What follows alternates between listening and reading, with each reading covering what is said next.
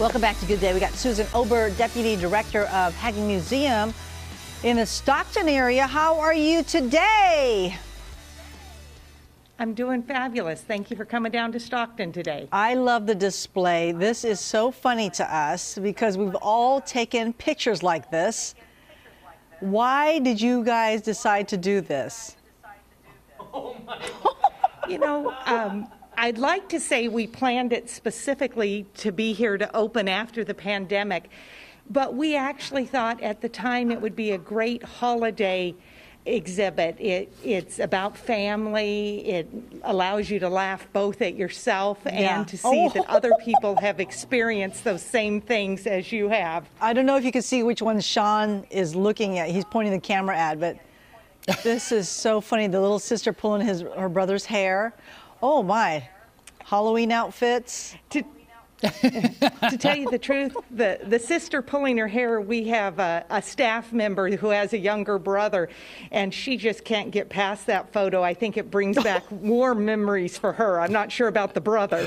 What is that, a clown holding the baby? What are you, a clown? Or what is that? You know, I think... Is that supposed to be Easter bunny? It's a mix between a bunny rabbit and a clown. I'm not sure which I'd really terrifying. It is Susan, on a which holiday. Which one makes you laugh the most? You know, for some reason, and I have a really small family, he's just getting to it, and it's just the whole family in a matching outfit. As an only child, you always hear about the families that all have to dress up exactly the same. Yes. And to me, that's just the epitome of what happens in that case. My mom tried to do it to me, but as an only child, it doesn't stand out quite as much. Right, right. Oh my goodness. We're looking at some of the Christmas ones. The face plant. My goodness, the face plant and the crying babies that say joy. Oh my goodness. The other thing you goodness. can see is one of the fun things that started for our staff is you'll notice the green color of the wall.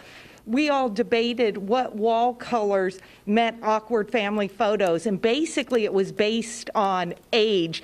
This is sort of the olive green that was in my grandparents' house. I'll tell you, sort of a goldenrod yellow was the other color. Go back to the little boy that's sleeping in the food. It's happened to all of us. Except that was in my 20s in Vegas.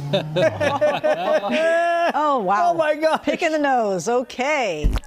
Oh, my. Oh, with the... With a mullet and a puppet. Yeah. Glorious. Wow, this is hilarious. Okay, that's my picture. We're excited. They've allowed us to extend it till February 7th. Okay. So we're hoping that we'll have the opportunity to reopen and the public will get to see it. Cool. We are also asking people to do a hashtag Haggin Museum awkward family photos and sharing their awkward family photos with us on social media so we can give it some life even though we aren't open to the public right now. Okay, I'm just looking at, there's so many. Okay, what's the next thing that we're going to see for next hour? Oh my goodness. Oh no. The baby's falling, the baby's Oh my gosh. Go back to the baby falling. We're going to go into... I'm sorry. We're going to go into our history galleries in the next hour and talk a little bit about Stockton and San Joaquin County. Oh, I love that. All right, Susan, we'll talk to you next hour again. Haggin Museum there. Oh. Soccer ball. Whoopsie. All right, there you go. We'll get back to you a little bit later on. Back over to you. Hilarious. That's good stuff.